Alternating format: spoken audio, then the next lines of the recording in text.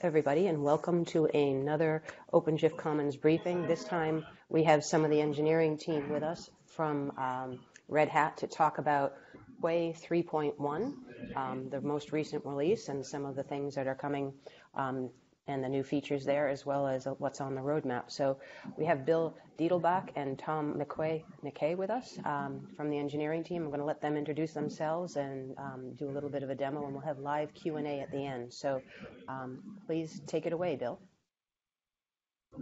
Okay, thanks, Diane. Hi, everybody. I'm Bill Dettelback. I'm part of the Quay Engineering team. I've got Tom here as well. Tom, you want to say hello? Hello, everyone. Tom McKay on the engineering team for Quay.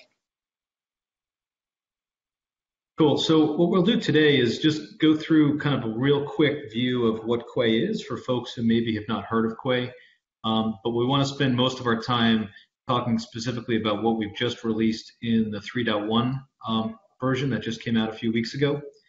So just a quick primer on Quay itself. Quay is Red Hat's enterprise container registry product. We offer Quay in really two forms. There's the hosted version, Quay.io, as well as a containerized product from Red Hat that you can run on premise on a public cloud or in your own data centers. And really, Quay was built with the intention to be run at enterprise scale. It was built with security in mind, really built with scale, and as much focus on automation as possible. So Quay's been around for a bunch of years. It's pretty battle hardened, and we run Quay.io at a pretty massive scale. So we believe that Quay.io is the second biggest hosted registry on the internet today. We have hundreds of thousands of users, and we serve up millions of containers on Quay.io every day. It's a pretty big dynamic environment, and we're now seeing a lot of clients starting to run it in-house, not at the same scale, but enjoying a lot of the benefits of what Quay.io can do on premise. One of the really exciting things that we're in the process of doing right now is actually open sourcing Quay. Quay currently is still closed source, but we're changing that as fast as we can, and hopefully very, very soon you'll start to hear announcements about that. Red Hat obviously is very passionate about open source, and Quay falls into that category of being a product that we want to make sure that the community is keenly involved with. And so if you're interested in the open sourcing initiative, if you want to get involved, we'd really love to have as many people as possible helping out, looking at Quay, giving us suggestions and contributing. We've stood up a Google group there, Quay SIG. You can get on that. The URL is probably a little hard to read, but these slides may be available later. So that's just a real quick overview of Quay, what it is, how Red Hat provides it, and what it was built for. Just to kind of drill down on a couple of those areas, to get familiar with how Quay has been structured and the areas of focus we've put into the product over the years. Really 6 key areas, right? So scalability, I mentioned, Quay.io is running really at internet scale, and we make that really a major part of every decision we put into the product. How is any feature going to affect the scalability of the overall product? One of the real benefits of running Quay.io is that we have a really fertile ground to test Quay at scale before our clients get their hands on it. So we can actually make sure that the containerized version that people run on premise is the same bits that have been run by large scale users on the internet. There's a huge focus on security as well in the Quay product, and one of the most visible areas of that is a piece of functionality that does vulnerability scanning. So there's another open source project called Claire that we bundle in, and so Claire is pre-integrated into the Quay product. When you upload an image into the Quay registry, you automatically get vulnerability scanning. So we'll tell you if there's any known issues with that image, and then if things change over time, you get a real-time view of the vulnerabilities on your container image. So security is big. Builds have been a big part of Quay.io as well as Red Hat Quay. So being able to integrate with existing build infrastructure like Git, also having its own built-in build infrastructure at Quay.io, where you can give us a Docker file and we'll create the image for you within our platform directly. So fairly powerful stuff. The content distribution discussion is really around how we as Quay, both for on-premise as well as for Quay.io, provide global distribution of container images. And we're going to talk a lot about one of those things today, repository mirroring. But we've got features built into Quay to make sure that if you've got Quay installed in one location, we can get your content distributed out to other regions very easily using the tools of the platform directly, not having to do a lot of work yourself. Quay's been, by its nature, extremely integratable. So it's been designed with an API-first mentality. Most of the things, if not all the things you can do in the UI, you can do through APIs, and we have customers that do a lot of automation through the UIs, to the APIs. We've also done a lot of work to do authentication integration and authorization integration with things like Google, GitHub, and LDAP. So you should be able to take Red Hat Quay and put it into your existing on-premise environments and integrate with a vast majority of the identity management systems you have. Lastly, I'll just call out the access control. So again, Quay has a strong focus on ensuring that people get just the information that they're allowed to have, and this speaks to the fact that we do run this at scale. So access control, RBAC, authentication is all built into the platform. So you can set up organizations and teams and users in whatever combination you want that makes sense for your business. So again, just a really, really quick view of what Quay is and some of the design considerations we've thought about over the years as we've built out the product. What I want to get to now is really the new 3.1 features, and to go into those details. So in 3.1, as I mentioned, we just shipped this a few weeks ago. A couple of real marquee features. Probably the biggest marquee feature, which we're going to show you in a few minutes, is repository mirroring. And so repository mirroring, I'll get into more details about that, but this effectively allows you to sync images between individual repos across registries, and that registry doesn't even have to be Quay. So there's a bunch of use cases there, which we'll get into. The setup operator is a feature that we've rolled out in 3.1. This is actually an operator that was built by our field team, our consulting team, and it was built in conjunction with one customer. And we've been using it on the engineering side pretty heavily in our own environment stand-up and testing environments to automate how we get Quay installed on a Kubernetes cluster. It's been pretty cool to see that evolve. And that's available. I'll get into that in a little more detail in a second. We've also added the ability to create read-only repositories. And so this is a new feature where we've added state to the repositories themselves, and you can indicate what state you want the repository to be in, and you can change that state over time. I'll get into some more details on that. The last thing we're rolling out with 3.1 is support for OpenShift container storage, and specifically Nuba. You may or may not have heard of Nuba, which is a company that Red Hat acquired a little while ago. We've brought that technology in-house. Nuba provides effectively a distributed S3 storage environment. And so if you're familiar with how Quay handles storage on the back end, we typically advocate using an object storage layer like S3. And so Nuba is now a supported layer to do geographically distributed S3 environments effectively that are kept automatically synchronized. So pretty interesting stuff. And that's a space that we're just announcing support for. You're probably going to see more and more work coming in that direction as well over the next few Quay releases. Talk about each of the three that I mentioned before in a little more detail. So the setup operator, as I mentioned, this is an operator that you can get today. It's on the community of practice site there at that URL. This is an operator that was built by our consulting team, and it was designed to give you really a single touch delivery of a working Quay environment with Claire on an OpenShift cluster. And so it does everything for you. You can get a very simple out-of-the-box environment with all sensible defaults. You can also go in and you can modify the custom resource to, for example, use an existing Postgres database you may have in your environment, or other sorts of overrides you don't want the operator to provision. But if you just want to get a standalone environment, it's really, really good at that. We have rolled this out as a dev preview, and that's primarily because it is pretty new. It's still being maintained by the community. We are looking to bring this into the Quay product and have it maintained by engineering. So we'll quickly be rolling this into a tech preview and eventually a GA feature. I'll talk about repository state as well. So we now support 3 different states on each of your repos.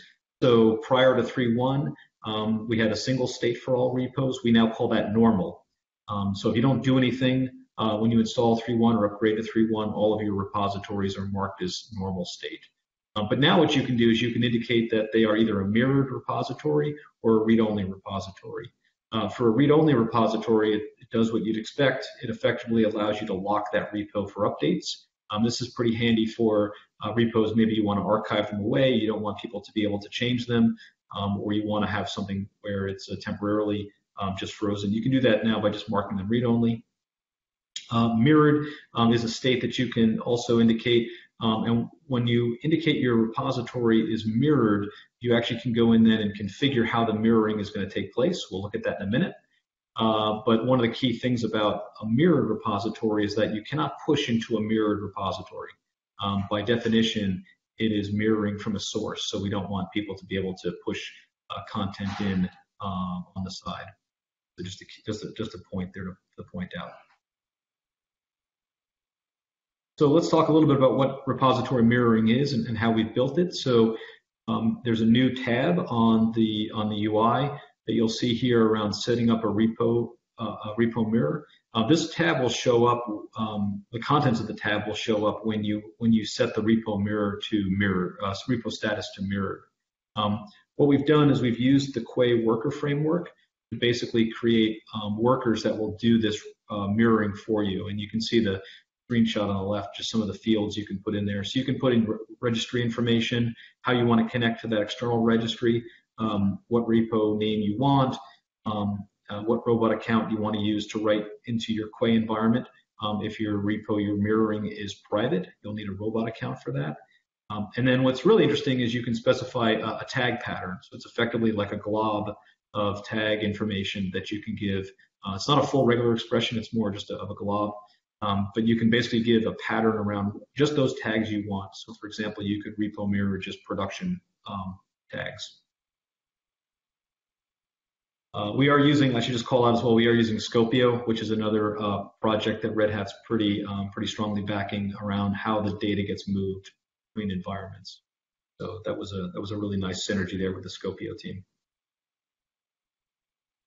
I want to just spend a minute to clarify how repository mirroring as a feature lines up with the geo-replication feature in Quay. So if you're familiar with Quay already, you know we have a feature called geo-replication that's been around for a while.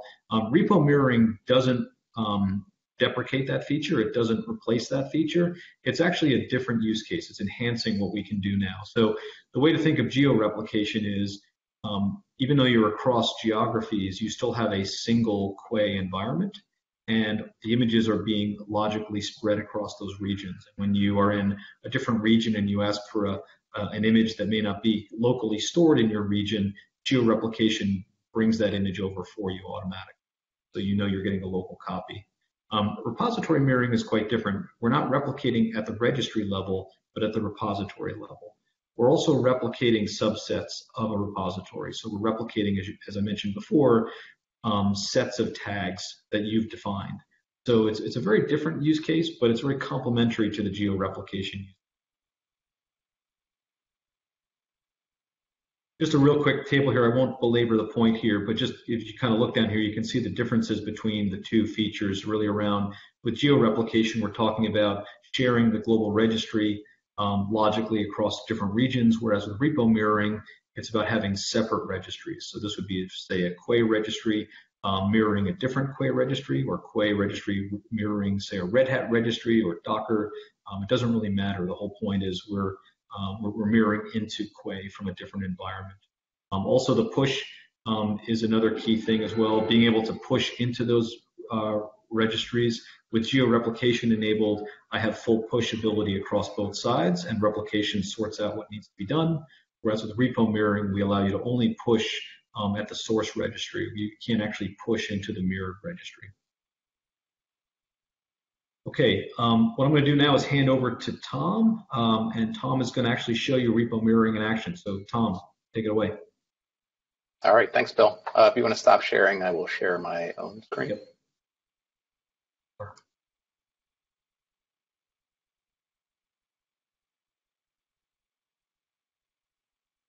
right?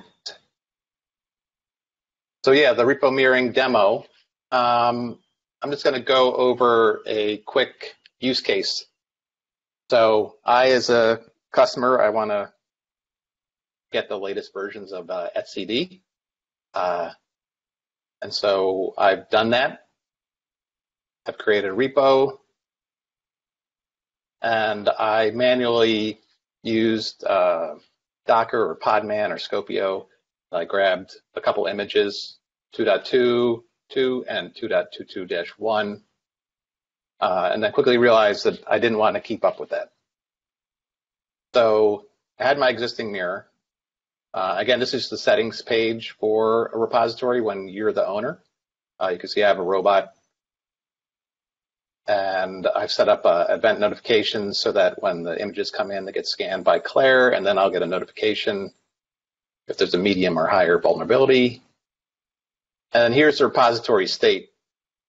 I don't know if the dropdown shows up in the recording or not, but again, as in the previous slide, there's normal, there's just a regular repo, a read-only, and mirror.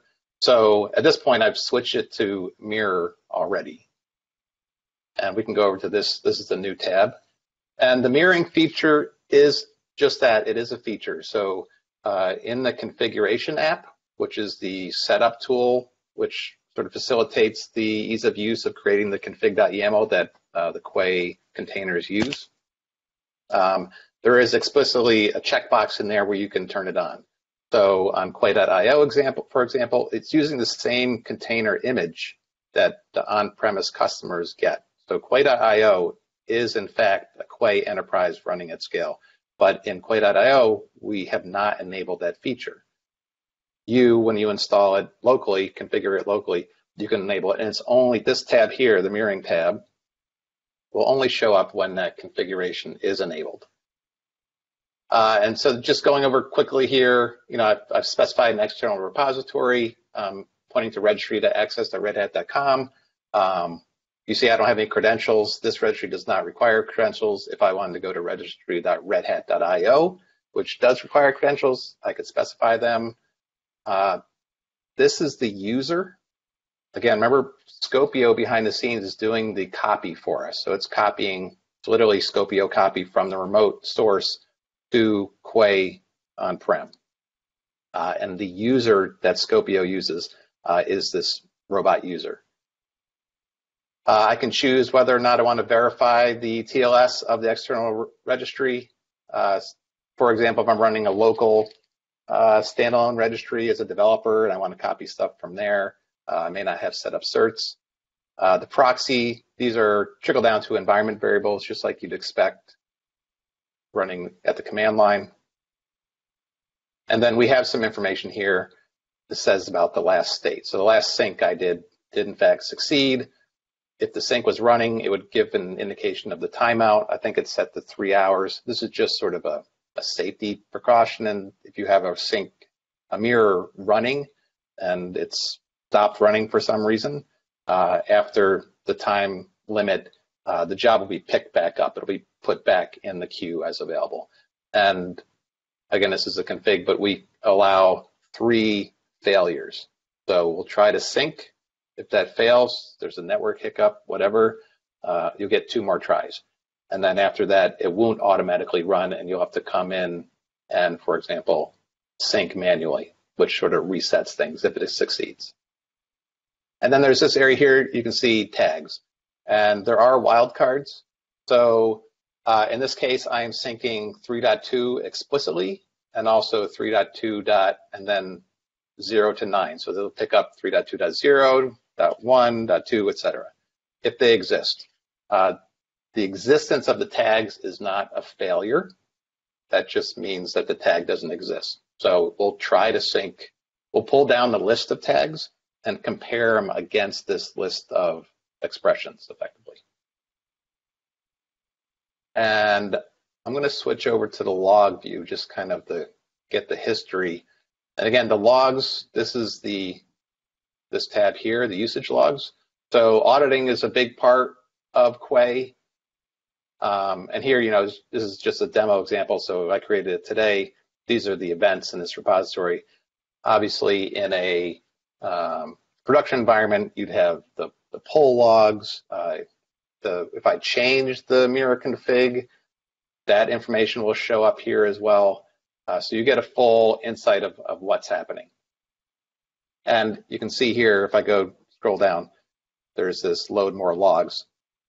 And because I have a bunch of logs, I've already clicked through that half dozen times. So this is the beginning of the repo.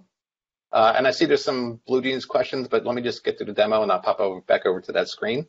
So this is the beginning of this repo. I created it. You can see I manually pushed 3.2.22 and 2.2-1. And that's when I decided that I didn't want to do that. I'd like to set up a mirror. So I set up the mirror, and then I clicked the sync now. And you can see my pattern here. So I naively put in 3.2 star. And if we go over to the catalog here, you can see there's quite a few images here. And you can also see that a lot of them I should not be bringing on premise. So at that point, and here's all the tags that get pulled in. They all worked. And here, if you look in here, this is a regular push. So if I had done a Docker push or Podman push directly, this is the log entry. This is the Scopio output. So I have debug logs on, so there's a little bit more verbosity here, but we capture the standard out and the standard error of the Scopio run. And so if there is an issue, for example, if you don't have a proxy set up or bad credentials, haven't entered your credentials correctly, or TLS is not set up, that would show up here very clearly. The goal here for the logs is to give you, the user, customer, enough information to figure out why the mirror didn't work. So you can see a bunch of tags. At this point, I realized I didn't want that many tags, and I added a notification for package vulnerabilities, and then I changed the tag pattern. And you can see now I just get 3.2.5, 7, and 9. And those are, and then this ran on a schedule of, I have it set up for every 10 minutes. It's disabled right now. You can see right here, this enabled. So I have manually disabled it. That still lets me run a sync now, but it will not run on the schedule, which you can see I had it set up for demo purposes of every 10 minutes. So again, I've successfully gone through it. And every 10 minutes, this would go out and grab new images. Now, if we go to, let's go to the tag history. So again, this is a true mirror. So at the beginning, I have all these tags that were pulled in. Okay, but then I updated the tag pattern to reduce that set. And you can see that all the non-matching, in other words, the patterns, so I'm pulling explicitly from the upstream with a certain subset of tags. And any tags that don't match that subset currently in the repo will get deleted. Now, remember in Quay, things aren't entirely deleted. So there is our time machine concept. If I go over here, I'm going a little bit off script, but bear with me. I'm going to switch this from mirror back to normal, okay? You can see my repository mirroring tab doesn't have the values anymore. All the settings are saved, we're just not exposing them. If I go to the tag history now,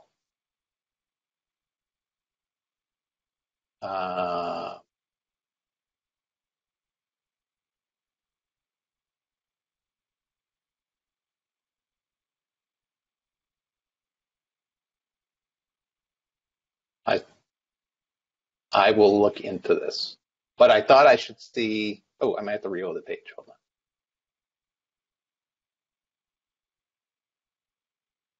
No, I should have an undelete. So when I switch it back to a normal mode, this should be a fully regular repo with all the benefits, all the bells and whistles of a regular repo. And maybe I'm just not remembering how to undelete. But effectively, if I needed an emergency situation to get this specific tag, I should be able to switch back to normal, come here, and basically recreate this tag. And I think that is it. Let me switch. So that's the end of the demo part, but if you want to try it out, of course, you can go to Quay.io. You can set up a free account on Quay.io, which just lets you have public repositories. If you want private repos, you can sign up there as well for a paid subscription. But for the on-premise, again, the Quay.io image is the same as the Quay Enterprise, so the features you see there will be available in Quay on-premise as well. But again, if you go to access.redhat.com and products and Red Hat Quay, you will have a chance to sign up for an evaluation. And yeah, thank you very much. Yeah, thanks for that demo. Just to clarify. Go ahead. I'm sorry, Dave, just to clarify real quick, it's the same bits on Quay.io, but we have not enabled mirroring Quay.io yet. So just FYI, if you want to play around with mirroring, you'll need to get the image itself. Fair point. That makes sense. So there have been a couple of questions which Bill has answered in the chat, but I think they might be worthy of reading out and answering for the recording. And if other people have questions, please do ask them in the chat, or I can unmute you and you can ask them verbally. The first interesting thing that I saw, Waleed was asking about on-prem air-gapped configurations, and is that even a possibility that you've been thinking about yet, Bill and Tom? Yeah, we are thinking about proper air-gapped environments. So it would be good to kind of drill down on exactly how that's defined for you. I think that term is defined differently by customers. But in general, we would look at the mirroring facility as a starting point to helping with air-gapped environments, where you could mirror, say, from external repos outside of your company into a Quay environment, and then utilize mirroring again internally to replicate into an environment that is protected, where maybe you can write into another, sort of protected Quay environment that doesn't have any external access back out to the Quay that's talking to it. So I think today we could probably put a recipe together for that. In terms of features, we'd love to hear more what you need to support that. So, Waleed, if you want to follow up with that, you're welcome to, and I'll. Not. Fernando had asked a number of questions that Bill had done. Maybe if you want to recap, Bill, what Fernando was asking about.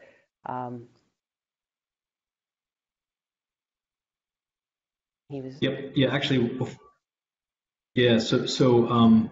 Actually, Waleed had asked another question I think is important to get out, is just around operator mirroring.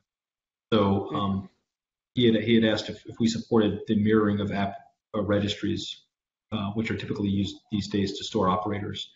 We actually aren't. So the repo mirroring function is just for container images. It's not for app registries this time. It's something we're looking at. We'll probably stick with container images for the time being, but the whole discussion around the management of the app registry is something that we're looking at pretty carefully. And I think as we open source, it'll be good for the community to help us figure out where that needs to go going forward. I can turn over to Fernando's questions as well. So Fernando had asked about when a mirrored repo is set up, what implications that has for the container images themselves. And so his question was specifically, does he need to then worry about the fact that the from line from his Docker file is going to change if he's building images? And so if I understood your question correctly, Fernando, if you do set up a mirrored repository like Tom showed you, and then you've got builds happening against those images or from those images, you do need to change the from line, because from Docker's perspective, it's effectively a new repository. But I think there was also some discussion about being able to do that on the fly. So maybe as a feature, having the mirrored repo be able to adjust Docker files directly. And I think what you're getting at is when you have multiple chained environments and you want to pull from additional mirrored repos, not having to manually update those all automatically. If I understood your question correctly. Yeah, and I think I should know too that I believe that your from line doesn't need to include the registry, that you can configure that outside. And because you own the Quay on-premise, if I wanted to, for example, I mirrored rel7/etcd. Now I mirrored it to admin/etcd, but since it's my own Quay, I could make a namespace called rel7 and have mirrored etcd right into there. So if I had a from line that said rel7/etcd, as long as I'm configured in that build environment that the registry is Quay now, not registry.redhat.io, for example, then I wouldn't have to change my Docker file. I could be wrong in that, but I seem to remember I could do that, set up a default registry for the builds. Does that make sense? Hey Thomas, it's Fernando here.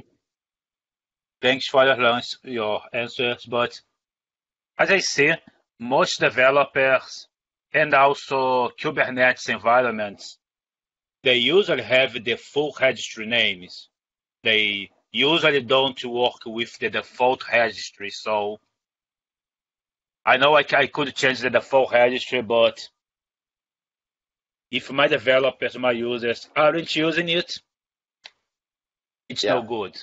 And there is also the fact that I would need to perform this update of the default registry in all developer machines and all my OpenShift and my Kubernetes nodes. So it's quite some work. True, yes. I understand. But thanks.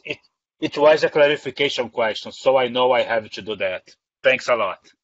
Yeah, and if there's a solution to that, because that's a problem that wouldn't be unique to any on-premise registry, right?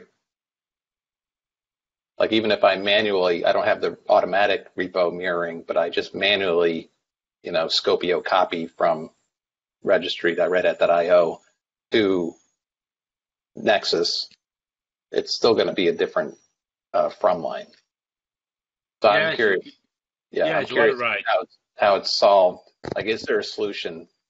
And that's a good question. And these are questions I'd love to see threads started on the Quay SIG. It's a new Google group, and we'll try to get the conversations going there.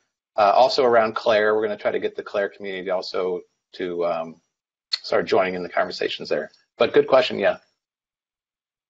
Yeah, I put the link to the Quay SIG in the chat earlier on, and so if you'd like to join that and post questions there, that would be great. So I'm reading, is it Waleed? Am I pronouncing the name correctly? So the Quay's repository mirroring is a true mirror. In other words, we are taking the images from the upstream and bringing them into Quay. So it is not a pull through. There's no caching.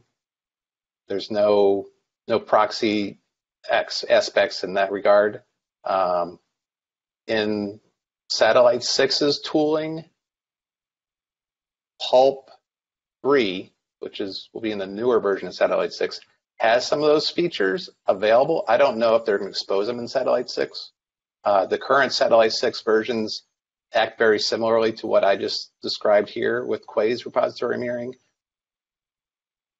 Does that make sense? So I fully understand what you're thinking. For example, in OpenShift, there are image streams, which are effectively a shallow representation, right? Just has the metadata. And it's an option. When you want to access an image, it will go back to the original source and provide that. And that is not what we've set up in Quay. I fully understand the use cases. Yeah. And it's a very powerful feature, I agree.